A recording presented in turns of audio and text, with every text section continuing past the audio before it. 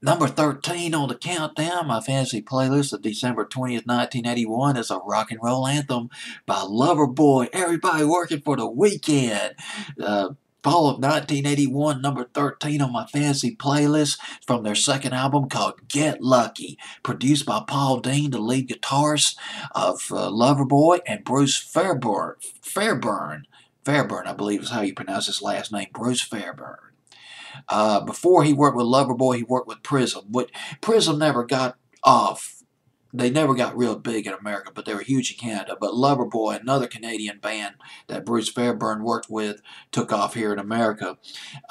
Everybody working for the weekend went to number 29, though, here in the States, but went to number 10 in Canada. But don't let that chart position fool you. It's definitely one of the most familiar songs out of the 80s.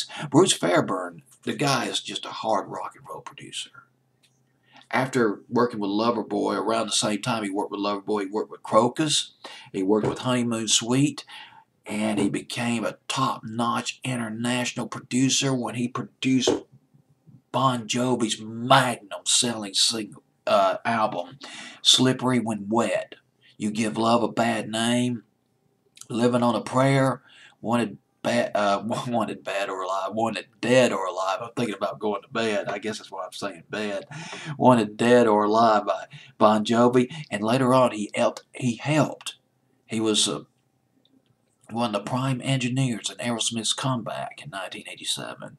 He produced their comeback album Permanent Vacation, which featured Dude Looks Like a Lady.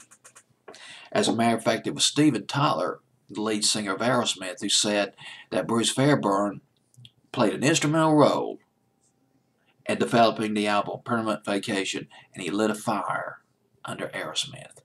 And boy, he lit a bonfire under this single by Loverboy, Everybody Working for the Weekend.